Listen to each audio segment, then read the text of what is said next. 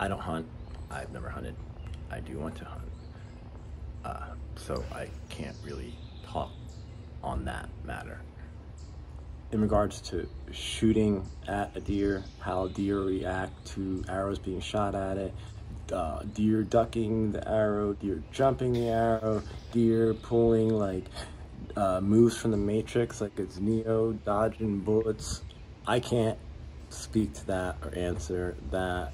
You know, if you want to comment about that, start a little discussion below, have at it. Just about getting close to the deer. That's all. Not just like walking up to me now.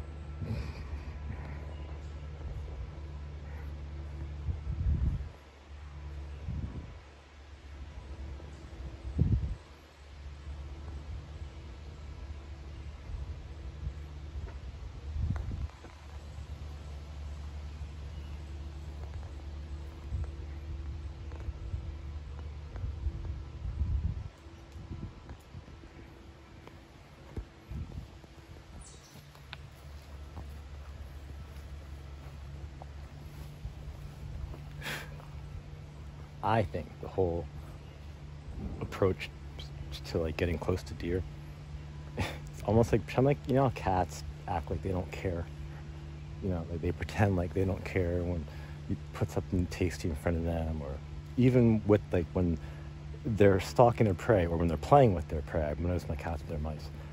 You know, they'll let them go, and then they turn their heads and they act like they're disinterested in it. And animals totally pick up on that. I think deer pick up on that. I think deer totally pick up on you are trying to shoot them. And if you have that intent in you, you're going to project something in your presence, in your aura, in your sixth sense, whatever you want to call it, that deep instinct, intuition that we all have, and animals definitely are way more in tune with it than people. They're going to feel that from you. They're going to feel that from you if you're hunting it. Totally. So I think you need to like change your mindset if you want to get close to a deer. And you have to definitely like do not project the feeling that you are hunting it and you intend to shoot it, because that deer will totally pick up on that and will know your intention just from your, like the smell you'll be emanating. You know, like certain chemicals will be released in your body, the higher adrenaline, they'll smell all that on you and they'll know. So just my 2 cents.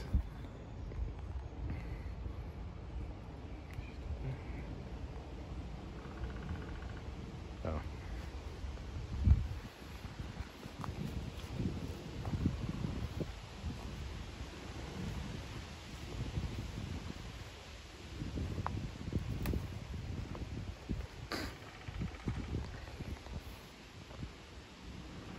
Let's see. I mean, the tough part is to get close though. You can't be like, you can't walk directly to it.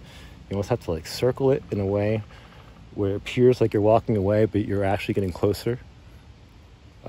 So it takes a lot of like walking back and forth in like arcs.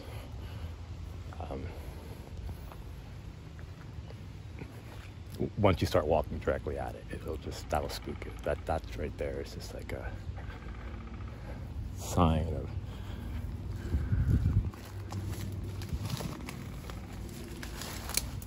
so I'm gonna like look away, like I'm heading that way as the deer's like watching me, like I'm looking that way, like what's over there.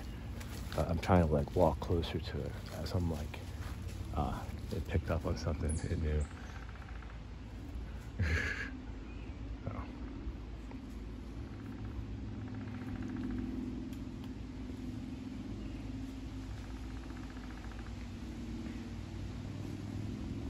I don't want to go any further because that's like my neighbor's yard right there. But it like, that's a little spook.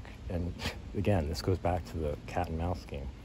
I'm acting disinterested. Like I'm still looking at what's going on over there, letting the deer relax. And I could start slowly, you know, walking that way in an arc, getting closer to it. The whole time, like seeing where I want the deer to be and where I want to be.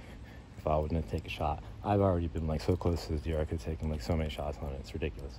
You know, it's given me so many times, and even like looking away from me, putting its head down, so when I shot, it wouldn't be looking at me, which gives, you know, me more time, or it less time to react to the arrow.